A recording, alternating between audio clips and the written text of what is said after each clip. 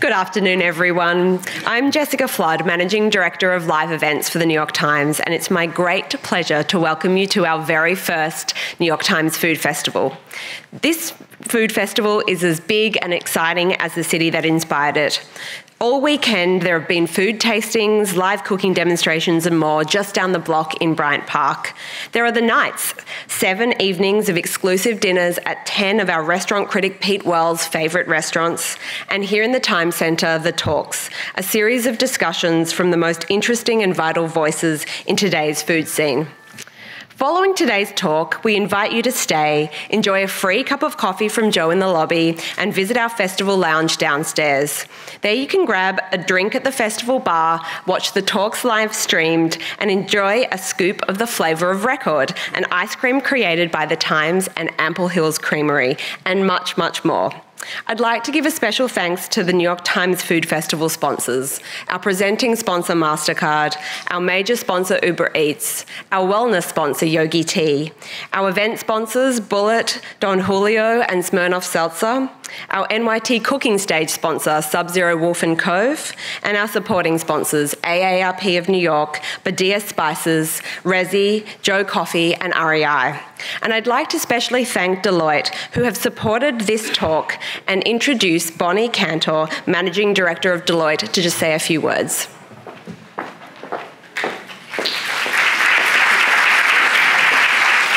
Hi, everyone. I'm Bonnie Cantor. I'm Managing Director at Deloitte, and I get the privilege of welcoming you to this amazing event. While Deloitte may be known more for data analytics and auditing than culinary greatness, sustainability is a key focus and area of expertise for our firm. A sustainable food chain is important in many, many different ways, from the ability to enhance the health and welfare of people to driving local employment. Food impacts everyone on the planet and can play a key role in business growth. At Deloitte, our teams work with organizations to help them see the possibility of how sustainability can transform their business and society. Hence, our support of today's Feed the World talk. And in addition to being a New York Times Food Festival sponsor, we're also proud sponsors of the James Beard Foundation, an organization that shines the spotlight on the importance of food access, public health, and sustainability. I hope you enjoyed today's talk, and thank you.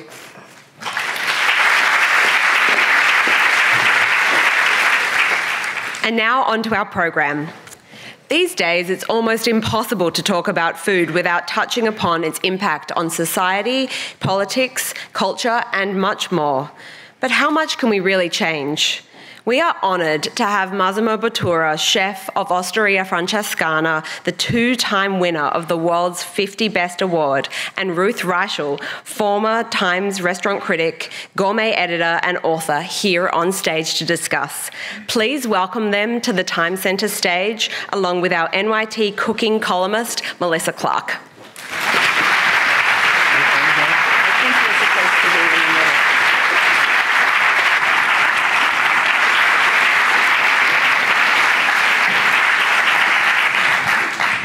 Welcome, everybody. Thank you so much for being here. This talk especially is one of the most important ones. I mean, they're all important.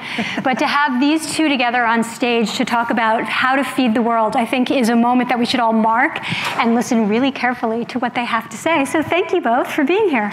Thank you. Thank you.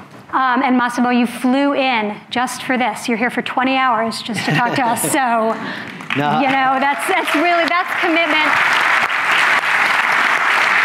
I said before behind the scene, when I hear someone say, I'm too busy, I can't come, you know, I'm like, okay, you know, if you want to be there, you're going to be there. Yeah. So if you want to cook there, we're going to cook together. No excuses, no more excuses. That's it. Right. And you never make them. So I want to ask you, you know, right now we're seeing a trend of chefs becoming activists, social activists. And I want to ask you personally, you know, there you are, you have your restaurants, you have your beautiful Francescana, you have a lot of recognition from the world. What made you decide that you needed to take your career in another direction and do social activism? I don't know. I don't know. It was such a... Okay, wait. Get comfortable. We have a lot to talk about. Yeah. So, I grew up in a place called Emilia-Romagna. It's in the middle of the Food Valley. And it's a place where we are kind of social. We learned since we were kids that if you stay together, your voice can be louder. And stay together, we save the balsamic vinegar, Parmigiano Reggiano, all this kind of product, because we create consorti, so it means the union of all these families, because it's all about families, that they stay together. And we create all together like this kind of important impact on gastronomy and food.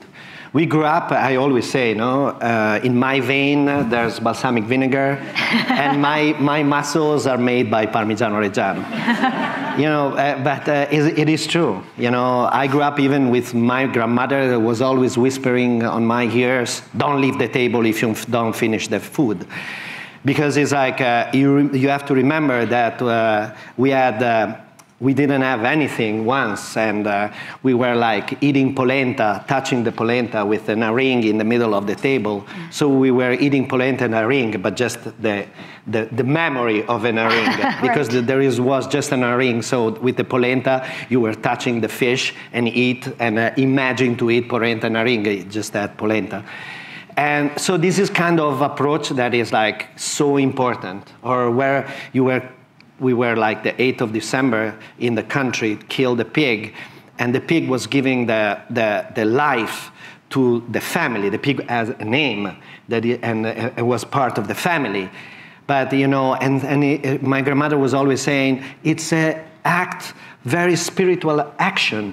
You have to be respectful of what you do and use every single bones of the animals that is giving the life for the family. So once you have this kind of approach, is normal that you're gonna transfer this kind of this attitude to all your team, your staff, because your staff is your family. And because you passed most of the time with that, so Lara, Charlie, Alexa are my family, yeah. But my large family is the team of Osteria Francescana.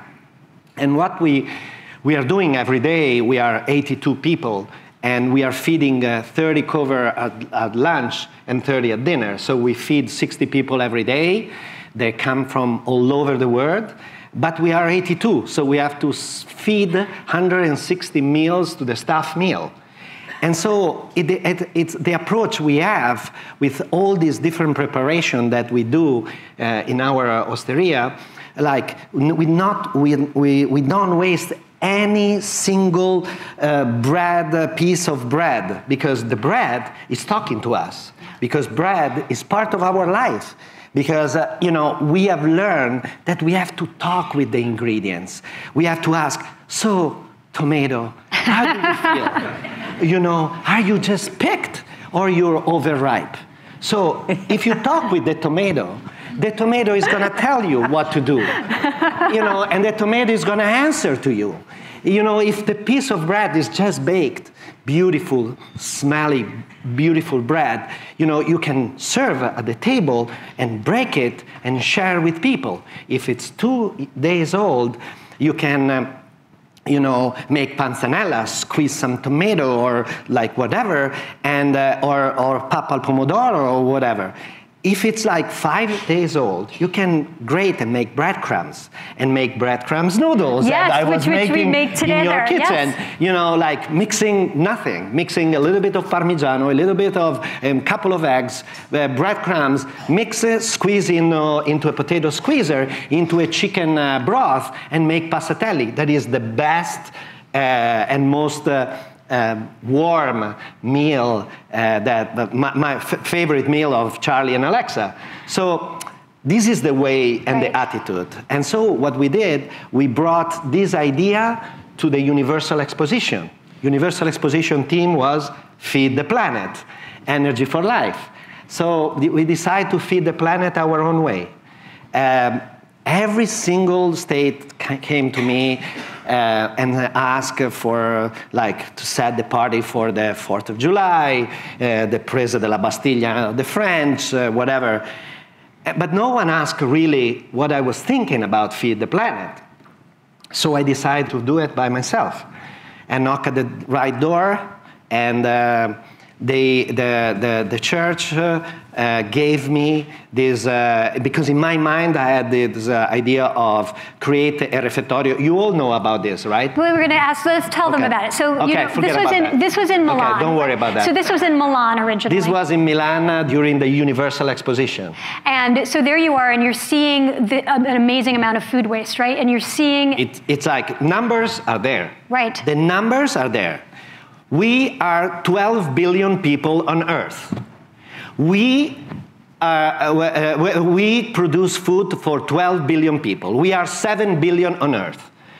We waste 1.3 billion tons of food every year. That means 33% of the production is wasted. It's insane.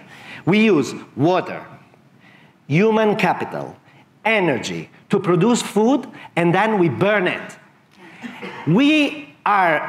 There are 860 million people on Earth. They don't have anything to eat. And so there you are. You're seeing all of this. Feed the planet means fighting food waste. And fighting food waste in our way is involves so many different aspects. But first of all, as I said many times, this is a cultural project. This is in your mind, not waste food. That for me is not food waste, is surplus. So, and I've learned during many conversations that we waste, Google had this enormous search on, and we waste food, first of all, in our home. So this is what we do, is we trying to set an example. As the title, no? Best chef in the world is opening a soup kitchen in the most neglected neighbor in Milan. It's wow. And that was the first refectorio. Yeah, that was the first refectorio in Milan. And so there you are, and you're seeing a lot of waste, especially because there's an exposition there, right? And that's where you have a lot of you have food service, and you're seeing it just wasted, and you're thinking, I'm going to take all that food, and I'm going to bring it to, you brought it to, it was a church, it was an old... It was an old space. It was an old theater from 1930 in the most neglected neighborhood in Milan, and full of dust and rats. So in 1 year, we rebuilt this old space, thanks to the architects, the designer, the artists, because I always thought to involve all these subjects that talk about creativity and beauty. Because in my mind, I thought that beauty was something very special. It's always been something special. Like mentioning Camus, with beauty you don't do the revolution, but one day the revolution will need the beauty. So one day when you did the revolution, you need beauty to rebuild. And beauty, I've learned that really help us to rebuild the dignity of the people. Right. So what we did 1 week before the opening, was checking the whole list of the volunteers. They signed, and there were so many volunteers, hundreds and hundreds of volunteers. So I said, okay, let's change everything. I don't want to do anymore this old way of serving in a soup kitchen with the tray, everyone in line, like this, put the food in there. No, that's not what we want to do. We want to create amazing meals for people sitting at the table. For volunteers, they were saying, welcome. Welcome, people. Enjoy your dinner. And so the aesthetics. And thanks to the chef, they brought the beauty of their creativity, their time, their imagination to turn the surplus food to amazing meals. So this was something that was so powerful, but so incredibly well received by all these guys that, 2 weeks later, they became gastronomic critics. It's like, no, it's not a joke. They were they look at Alain Ducasse, like the French with the, like this attitude. Are there some French here? Good. You know how Ducasse is. You're not French. Oui, bien sûr, je suis français. And, and these guys, they were playing jokes with them. And they said, but the food, we want to eat some pasta. They were in Italy, and they were serving soups. And so, it's like, it's crazy how everything exploded in our hands, but we didn't know exactly what to expect. We jumped, it was totally unexpected, this amazing, feedback that we had.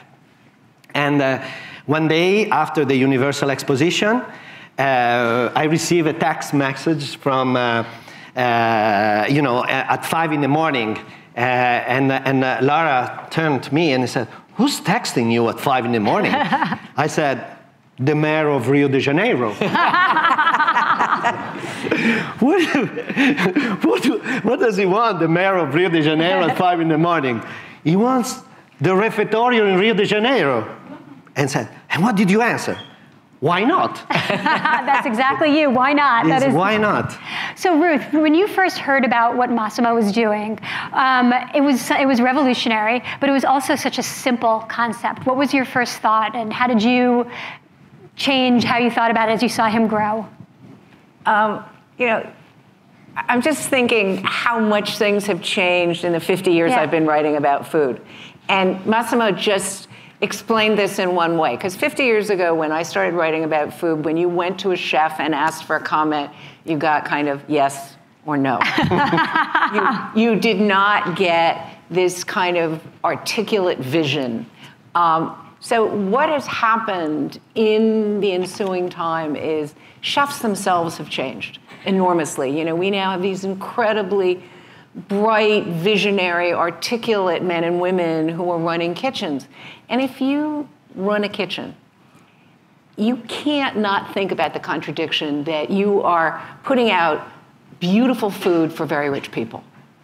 And it bothers you that in a world where half the people in the world go hungry, it hurts you. I mean, people who care about food are generous. I mean, hunger is all of our issue. This is very important. And chefs didn't used to think about that. They just sort of put their heads down and cooked. And then, I started noticing over time, I remember in the 80s having discussions with Wolfgang Puck about how much food was going to waste, and that, 3 miles away there were people who were hungry, and how could they get the food from one place to another. And you started seeing, various organizations grow up to like try City and Harvest. City Harvest and other organizations. And, SOS started, which is a chef-based organization, started thinking about it. But when Massimo did this, it was like a huge leap from let's just gather the food to how do we take all of our ingenuity, all of the things that we're most passionate about, and make it a beautiful experience for people. How do we get, we please people every day. And that's what we try and do. We're in the pleasure business, right? How do we take this and change it from something that is a kind of alms for the poor, right? To something where we say, we want you to experience food in the way that we do, and maybe that will change you in some way. It's a very ambitious idea. It's true. It is true. You were talking a lot about dignity. That was happened. Yeah. That's exactly what happened. Is like, first of all, no one chef, and I'm talking about the most influential chef in the world, said no. They flew from everywhere. Just because they were at the Universal Exposition or whatever, they arrive and they cook. and they left with tears in their hearts, you know. It was amazing, and they were asking to come back. In London, like the chef from the city, you know, they were like, they are sending, still now, kids or employees or stagiaires in the day off to cook at the refectorio there. In Paris, it was like all the 3 Michelin stars from France, they arrive and they cook. So it's like, and more than that, as I was like enjoying what she was saying, you know, and Ruth was like, is like one of the things that was more important is like the beauty of the place that really changed the whole neighborhood. That now Greco, that was like the most neglected neighbor, we were there 2 days ago with the Chinese That's television. in Milan. That's the neighborhood. Milan. Yeah. Was like, you couldn't walk into, because it was like a place for drug dealers, like it was insane. Now is the most amazing place where all this new construction, the people, but the most amazing thing is that the people, they were protesting, the neighborhood, they were protesting against the opening of a soup kitchen because they were saying like, they were fighting for their own small apartment, you know. They are now part of the community. So it's like, we brought light in the middle of the neighborhood, and the light make all the bad people, you know, living. And we brought, you know, beauty, the sense of being together. We empower the whole community. The whole community is part of this. They are all volunteers. They are cleaning the whole neighborhood. It's unbelievable. It's unbelievable. In exactly what happened in every place that we create. So how many do you have right now? Right now we are 7, and 1 is opening now in Mexico, in the old city of Merida, in the UNESCO protected downtown of Merida. The Chapur family is renewing a convent that was abandoned, and in the convent is going to be our refectorio, a changing room for the people. They can take shower, changing the clothes, and from the people of Merida, they donate. So we have like washing machines. They're like, so they can, yeah, they can really refresh themselves before coming and eat other things. And it's going to be, even in Mexico, a cooking school, because this is another part of our project. Inside the refectorio, the first one was in Brazil. We created a cooking school in the back of the refectorio, in which we were inviting we were focusing on women, the women out of the favelas, out of poverty, teaching them a job, and you know, giving them an opportunity for the future. And one of them became a star in. Oh, really? Yeah. And this is David's project? Yeah, David asked to bring the refectorio project in there, so Gastromotiva. And you know, it's amazing. And you know, like in Bologna too, this family, Bologna is focused on refugees and migrants families, but families. So it's very easy, because when you have kids around, everything is so easy to do it, because it's party every night. Yeah. And people, like kids, are running, come in the kitchen, sneak, steal chocolate and whatever. And you know, but we create a cooking project, cooking school project. And now a family from Peru, the migrants from Peru, they became, now Jonathan is the head chef at the refectorio he couldn't find a job, you know, a permanent job, you know. And he did this program, and he signed for the program, and he graduated, and now he's the head chef at the refectorio in Bologna. Wow. I mean, the thing that's so great about this is the idea of it is so expansive. I mean, the idea is that food is more than something to eat. Yes. Food is a force in the world, and how do we use this? And so it's not just, about waste or sustainability. I mean, it's about connections, and it's about thinking about food in the broadest sense and thinking about hunger in the broadest sense. So, I mean, and it's expanding the idea of what a restaurant can be. You had once said that you wanted 10,000 of these across the world, and you didn't want anyone even to notice that they were there because you wanted them to become... I thought 1,000, but it's okay. Maybe I exaggerated a little bit. But the idea was that it was going to become part of culture. But I want to connect with that because we just opened Casa Maria Luigia. You're going to come and experience in 2 weeks. So, we opened Casa Maria Luigia. We didn't know what to do with this, country place. But at the end, it's so beautiful. But at the end, we decided to create in the carry space. These three tables. Last minute, with 3 tables exactly as we had in Milan. And so what we decide to bring back. First of all, in the world in which people building walls. You have a president that loves walls. In a world in which people wants to build walls, we break walls. And we do whatever we know what to do the best. Like, we open our arms and we say, welcome. Welcome, everyone. And especially the Italians that I'm talking all the time with all the politics and the people, they're like migrants from the 120 years. They go everywhere to find a place to work. We didn't have, we were poor, and now they are complaining. So the point is, we put these 3 tables. We broke the walls, we opened the kitchen. We are cooking in front of the people, and we invite people to sit around the table and share a table on the fine dining experience. But now there's a very interesting story.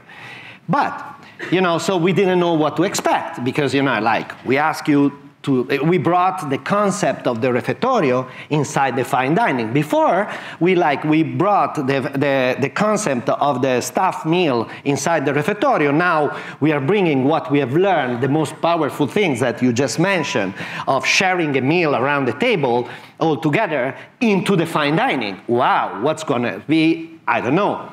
We jump, as usual. So, first 3 service, amazing. Very easy, but mild, very good. Then Saturday night, first Saturday. 1 table, 8 people from United States. First 2, first two very liberal from Boston. The second 2 very Republican from Texas, sitting close to the other. The other 4 people, 4 friends from Boulder, Colorado. They were smoking pods in the park the whole afternoon. So imagine when they approached to the table how they were like. And then they sit close to the 2 Republicans from Texas. I said, oh my God, tonight is going to explode the bomb inside the refectory, the Maria Luigia, whatever.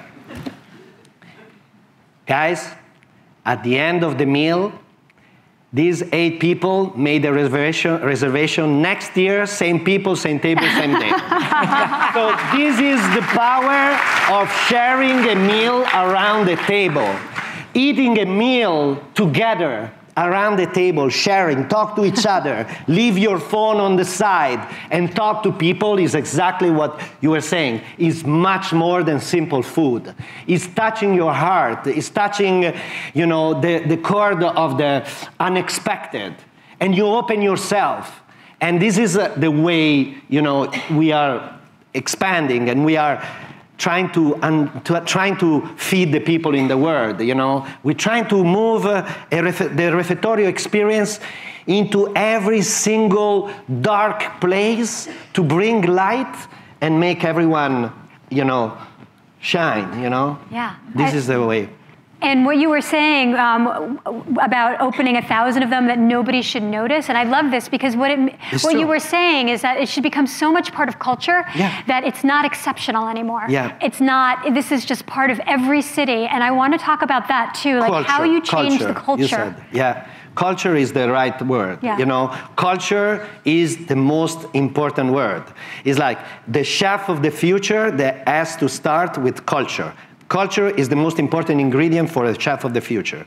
You know, with culture, it opens up so many possibilities, and it's like you're gonna be much more sensitive on things and open mind.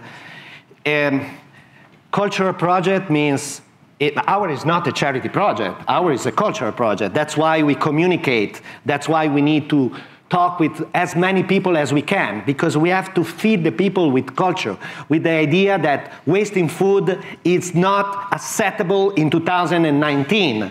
And the culture is the culture of my grandmother, who didn't have anything to eat growing up with, to raise a family. Culture means you know, to communicate this, communicate how the most amazing chef in the world, they can, you know, approach unloading the truck in the morning and cook whatever they have, you know. And that's why we create a book like Bread is Gold. That's why we communicate, we do conference. And now, you see, I have this perception. We were talking in the backstage, you know, everybody are talking about this project and about food waste. And this is because we keep communicate, sharing. This is very important. Let's talk about your book for a minute, Bread is Gold, because I think it's actually really important. You were just saying that food waste happens in every kitchen, in every place. It's not just part of the restaurant industry. It's not part of you know, corporate industries. It's part of our own habits. And I know, Ruth, I know that this is something that you also have been thinking a lot about, and you've written a lot about as well. Personal responsibility for each one of us. And so you wrote this book, right, which shows us how to be better stewards of our own ingredients. Do you want to talk a little bit about that? The book is extremely important because it's telling you how you can really approach to food, as I was saying in the beginning, looking at the food and you know, understand. I have a good story. You always do. You know, this is okay. I'm trying to focus because otherwise I'm gonna get lost into all my too, though. ideas. You know, like okay, I'm focusing on your question. So the book was like it's about you know, it's about raising money for Food for Soul to open these things. It's about communicate what you can do. It's about open the mind of the people, especially the big companies like Google, that they look at the book and they approach us, the girls from Food for Soul, and they said, so what we can do together, we can create a platform, you know, where all these hundreds and hundreds and hundreds of recipes that we create from Milan to Rio de Janeiro to Paris, London, Bologna, Naples, you know, they can be storage in this platform. Each one of us can go Google and find a solution for some food waste, you know, to fight food waste. So this is the approach that we want. We want to communicate. We want to change the mind of the especially the young generation. But I have this kind of super positive feeling because I have this kind of I've been reached by so many young kids and teens and cooks and you know, they really love the project. They really embrace the project. But, you know, once you learn from, I am the first one who has to learn, especially when you have to confront, for example, I was approaching to create a pesto alla genovese, no, with basil, classic things. But you know, the day before, I didn't. They use a lot of basil that I've seen the day after. You know, that I seen in the refrigerator. So I had to confront what I can do, because I promised all these guests to have pasta and pesto the day after. So what I did, I was like, okay, what I can mix with pesto. So I connect with my mental palate, and I understand that the basil is matching perfectly with mint, and especially if it's July, and is matching perfectly with thyme, but not with rosemary and sage. So I put together the three, and I create the pesto with basil, mint, and thyme. But at one point, I didn't have pine nuts, because they're too expensive. I couldn't go out and buy pine nuts because I promised that. So what I did, I switched pine nuts with breadcrumbs, and it came out as such an amazing pesto, much lighter than with the pine nuts, and the people loved it. This is an example. But the second example was in Brazil. I've learned in Milan how to work with the bananas peel. And especially the brown bananas. You know, the four more wasted food are bread, bananas, milk, and salad. Milk and what? Banana, bread, salad, and milk. So what I did, you know, I was in Brazil. You know, Brazil is wasting 55% of the production. 55. Of bananas specifically? In general. Of everything. Food, yeah, of everything. Okay. Every day in Rio de Janeiro, 11 trucks full of food and fruit and vegetables are burned, because it's more expensive to distribute the food to the 2.5 million people that don't have anything to eat than burn it. So they burn it. They don't care about climate change. They don't care about anything. They do it. So this is crazy. So we had this whole kitchen full of bananas every day, you know, and all these volunteers, they were cleaning bananas. And I said, what are you going to do with all that bananas? you know, okay. So I said, okay, guys, for the opening, I'm going to make carbonara. So I was kind of safety, because I brought with me guanciale, you know, like just as a simple, you know, simple things to just pay tribute to all these people, and serve carbonara, make sure that, you know, some Italian icons. But I don't know why someone decided to use my guanciale for stuffed meal. You know, so the day I was there to make like the carbonara, I wasn't without guanciale. So what am I supposed to do? So what I did, I've learned in Milan from this amazing Katia Barbosa, this amazing woman from the favelas of Rio de Janeiro, how to work with banana peels. So what I did, I had just left this piece of guanciale. So I blanched the banana peels. Okay, are you interested in this? Yes, okay, good, good. You know, I blanched the banana peels, then I toasted them in the oven. Then once they were very toasted, I cut it as they were like cubes of guanciale. Then what I did, with the guanciale left, I put in a classic gastro from the oven, you know, and I sliced the guanciale very thin on the top of all the banana peels. They're already toasted. And I put in the oven, I melt the guanciale on the top of the banana peels. Then I took all the gastro outside, inside this piazza, in front of the refettorio. I started these smoke things, that handmade smoke stuff. I was smoking the whole neighborhood, like with this kind of crazy stuff. I put all the banana peels there, and I smoked the banana peels. You were tasting. It was like guanciale. You know, then I make the carbonara with the banana peels. And no one journalist, you know, gourmet, they were inviting at the opening, recognized banana peels from guanciale.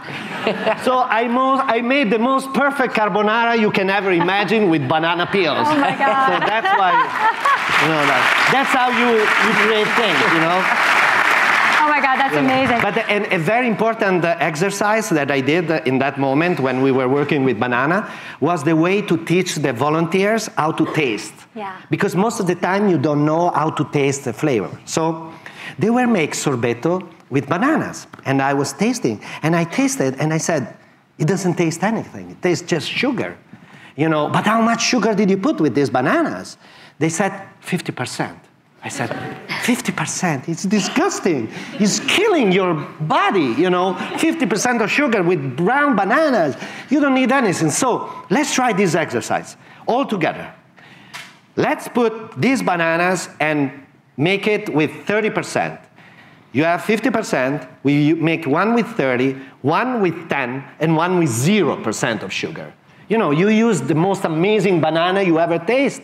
You like brown bananas. They are unbelievable. They're melting in the palate with such a, wow, explosive taste.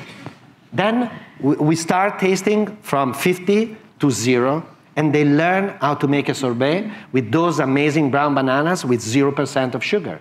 So this kind of exercise teach you also how to feed people in good and healthy food, you know, not just fried and sodas and things. But when you taste, you know, espresso, for example, you taste an espresso, most of the time, the Italians are so nostalgic. They don't understand that the espresso they are drinking like this is just burn shit. And, you know, and I'm saying, you know, why you have to drink an espresso like that? You know, just taste what you have in the palate. You know, the exercise is very simple. Get a still water on the side.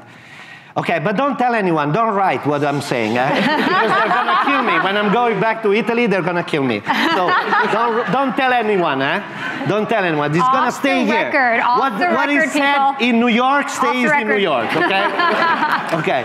Okay. Close all the doors. I want everyone sign this.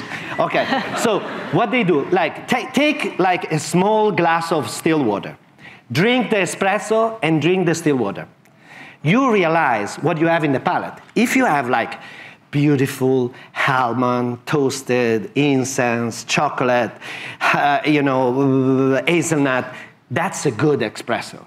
You know, because the beans are being toasted very well, like treated very well, etc. If you taste just burnt stuff, that means it's Robusta. Even if it's like very creamy, because Robusta gives a lot of creaminess, if it's very creamy, but it's like you don't have anything in the palate, it's just burnt stuff. So it's like, it's very important to stimulate your palate and understand what you are eating, you know?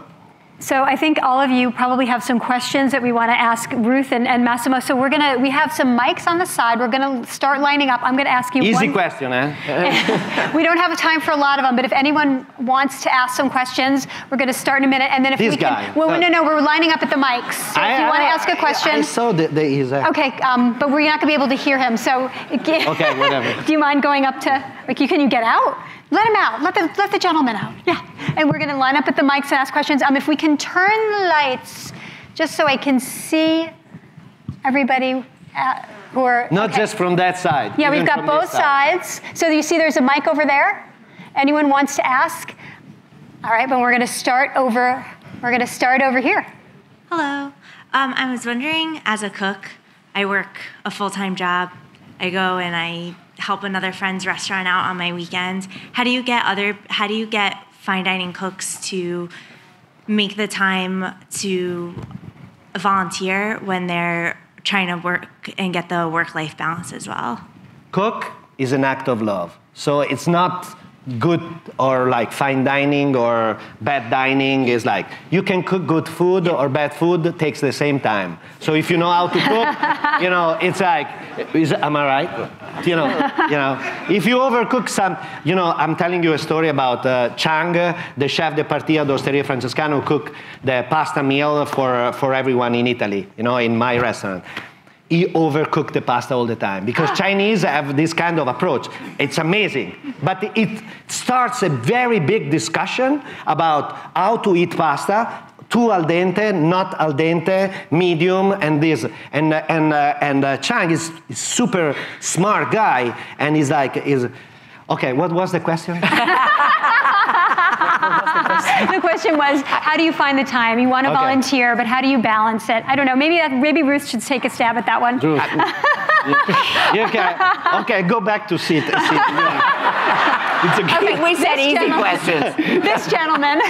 You're going to find the time. If I find the time to come here, you're going to find the time to go and come in our new refectorio that we're going to open in New York and work with us, you know.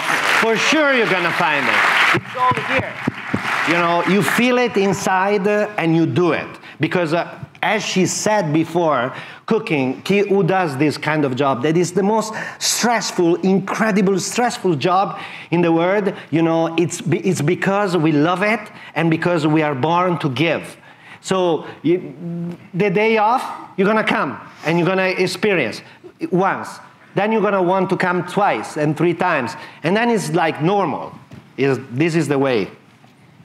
Okay. Hey, good afternoon.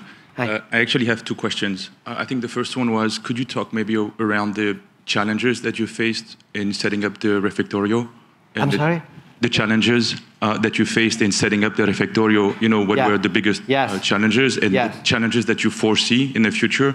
And the second point was around sustainability of the refectorio, when you rely on the volunteers or if you're changing the face of a neighborhood, for example, and gentrification, just if you could talk about that. Okay. Thank you. So the challenge was incredible because that was in the beginning. So now it's easy because everybody knows about the project. And, you know, just this morning we received a mail. Jill is here with me. And we received a mail from Portugal. They have the space. We received a mail from Chicago. They almost have the space. So just this morning.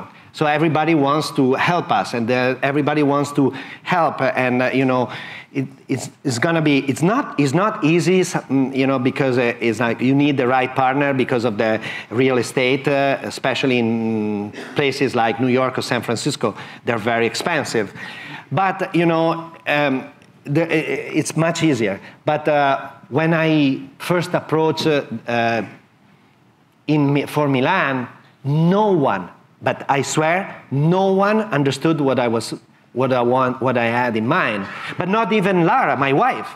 She was saying, you know, we fight all these years to create, you know, this restaurant. They're gonna kill you. You know, I said, don't worry, we'll do it. But now it's easy to say, it was a good idea. At that time, everybody thought, you know, a cook from Via Stella in the small town of Modena who wants to create a pavilion at the Universal Exposition outside the Universal Exposition. That was crazy. But that was the key. Because first I had in mind the Miracle in Milan at the train station in Milan. But the Pope said, no, it's better to bring light in the periphery. Because the periphery is where they need the light, not center the train station in Milan, because from 1950 really changed the whole perspective. So we brought the light, we brought the project in the Quartiere Greco, close the refugees house, and in the safety place called is a place where the kids they can play is like a kids, you know, how many question, you know. We may not get to all of them, don't worry. You know, like we recreate this old neighborhood, and it's like it's beautiful. So it was like we did it. I don't know. You know, you get the right feeling. Now, if you want to do it, you meet with Jill, and she's gonna push you and organize you. And create a refectorio in Buenos Aires or, you know, in Tokyo for 2020 at the Olympics, you know.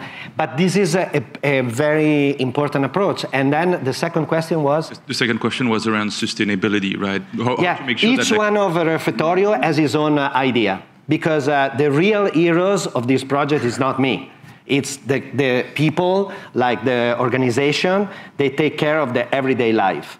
So in Paris, what they did, the mayor of Paris and the Archbishop of Paris gave us the crypt of La Madeleine.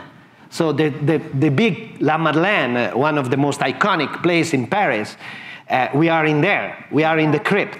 We brought light in the crypt. And, so we created a popular restaurant, very, very cheap, like affordable, like 15, 20 euros every day, and it's packed. And so we make the money to sustain. London is such a beautiful space that companies rent the space and pay a lot of money to support the refectorio and, rent the space. Each one of them has his own idea, and David with Gastromotiva has a cooking school, has a small restaurant, he sells the space for events. So that's the idea of be sustainable. And, the food, we have so much waste that, one thing that we didn't say that is very important, like we gave such a big example at the Universal Exposition in Milan that Italy and France, two of the most important cuisine in the world, So that's why they understood immediately the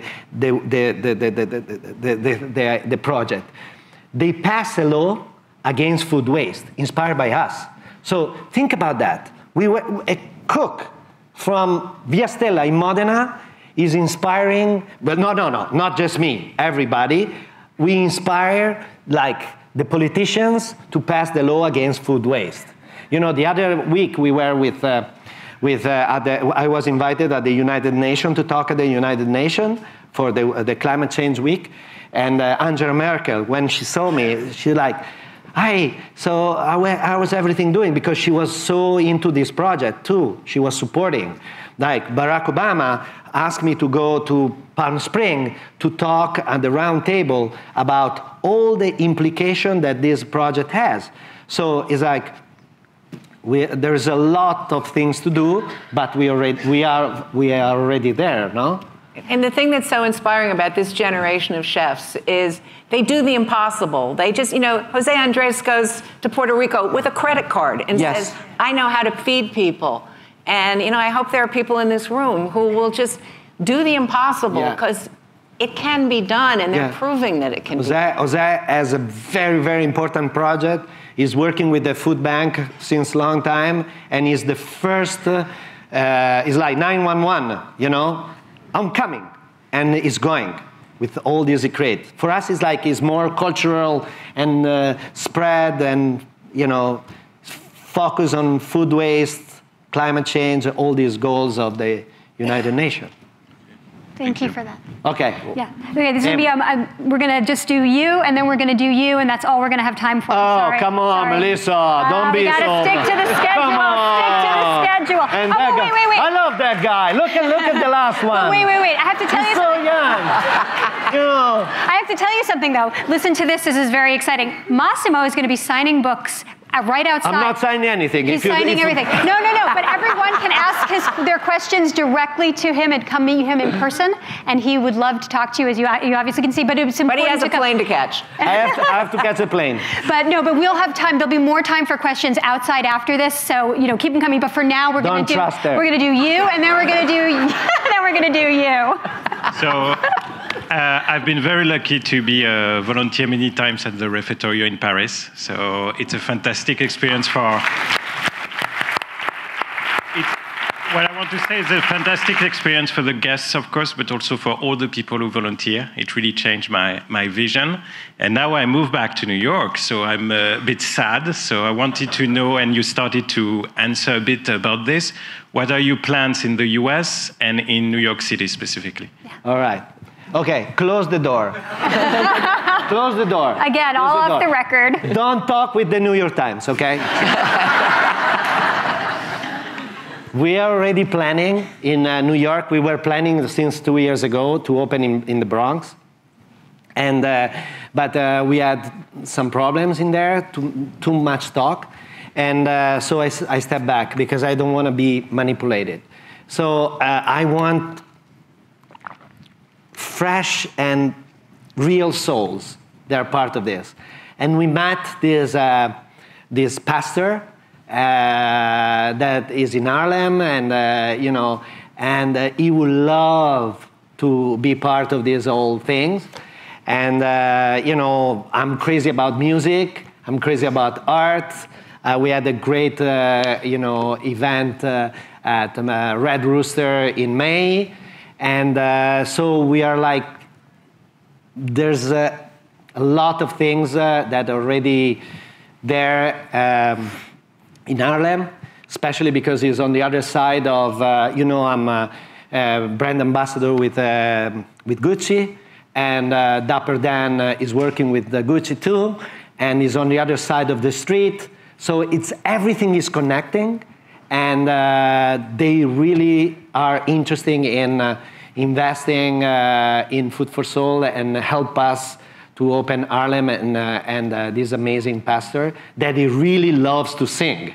So it's gonna be like a repertorio, music theme. It's gonna be party every night. I'm sure it's gonna be party every night in New York. Oh, thank you for asking that question. And United States also. We have Dina Powell of Goldman Sachs. We have David Rosenberg of Amazon. Google is helping. Salesforce is trying to build a platform since a long time. You know, Salesforce, come on, man. You know, yeah, we need a little bit of push. You know, because with a platform we can share with everybody who wants to join us. These kind of ideas, and maybe he wants to help, where is he? Yeah. He wants to help and maybe do something, and we can help them very easily, you know, through that, you know, and connect all the people they believe in our project, you know, all over the world. So this is what we are doing now. Thank you. We have a lot in the plate. But I want to hear the question from that guy. Come here. Yeah. Don't read. Has to be come. All right, while he's coming up, let her ask her question, then I promise we'll get to you, because you've been waiting patiently. Thank you both for being here. Look at this guy. He's going to be next. He's going to be next. Look how cute he is. Yes, I agree. Okay, go. He's going to be next, I swear. Oh, come on. I think Massimo would really like to hear. Okay, let's do you. Sorry. What are you doing? Are you chewing? I had a candy in my mouth, so you could go first. Yeah. Throw the candy. Okay, so I've been living in New York for about 6 years now. Originally, I'm from Pittsburgh, Pennsylvania, and recently I took a trip home, and I've been witnessing my own local neighborhood undergo some pretty dramatic changes. The grocery store nearest to my home is about 2 to 3 miles away. But right up the street from where I live is a community garden. Something I've been thinking about then is where my energy needs to go in terms of thinking about where the most critical structural change needs to occur. Is it empowering people to grow their own food, or is it investing in the structural changes to increase food access and then decreasing food insecurity? This is a big question. Yeah. No, because you know, I have seen so many things in these years. You know, we went to Detroit, Denver, in the Hispanic community. They don't have any supermarket. You know, they share from house to house, you know, things. It's like, it's really shocking sometimes, you know, but, you know, one thing that I'm thinking could be incredible. Maybe someone that is going to be a millionaire one day here is going to help us with this idea. You know, think about this. If we can put together all the surplus, maybe frozen food, maybe healthy, you know, things, but, you know, surplus food all together, and distribute and create a free supermarket for people in need. That what maybe could be very interesting in those communities. I was thinking about that in Denver. You know, ask the guys, they really have, you know, access to big quantity of food that they're wasting a lot of stuff, to bring it in a free supermarket in which we invite people to come and get food for free and, you know, feed themselves, feed the family. with surplus food that is perfectly edible, amazing, you know, and especially in this Hispanic community, it's part of our Latinos' attitude of, you know, eat together, stay together, families, you know, that could be a very interesting idea to empower those kind of communities. But I don't know, it's like, it's very big, you know, and it's a big problem here. Thank you. Ecco qua! This might be an hour-long conversation, but like recently I was staging at a 2 Michelin star restaurant, and where? Midtown. I'm not going to say, but and they. You didn't say. They are. No. If you don't want to say, go back to. So I was working I was staging at Aquavit. Aquavit. Aquavit. Okay. And I was really inspired by their menu, but I noticed that while I was watching the line cooks on the protein station, they are partnered with a lot of people who, like a lot of organizations who commit to like hunger and like those kind of organizations. And I noticed that they would, for their cod dish and their duck dish and their steak, they were trimming off this side so it would be like a perfect square, and they were just putting it to the side and throwing it to the garbage. And I was just... Why did you name the restaurant? So I just saw those two like things link up, and I was just like, as a young cook, I was just confused. But this is exactly what in the beginning when I was saying what we are doing in Osteria Francescana.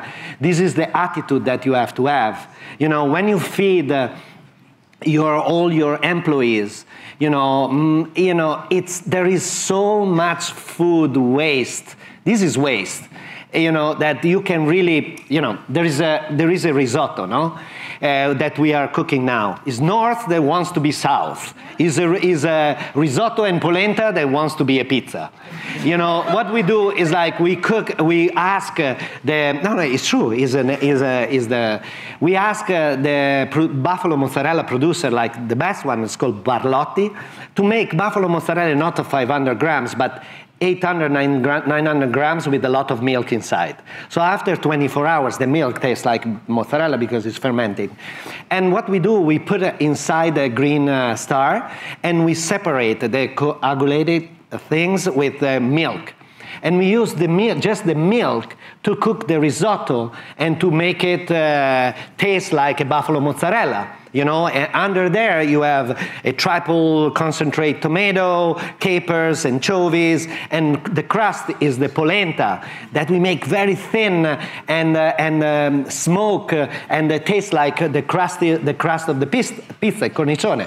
But that kind of mozzarella goes into the staff meal because every single Friday evening we have pizza party at the restaurant, and Francescana, Maria Luisa, they all come and we eat pizza all together with that mozzarella that is part of the food waste.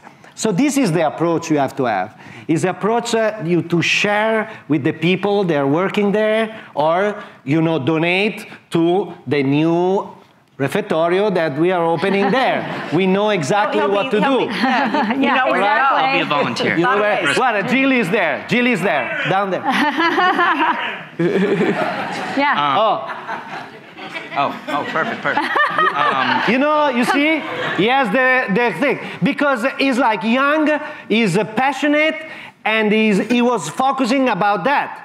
That's a good idea. Jill, hire him. Thank you, everybody. Come see Massimo after. He'll sign your book.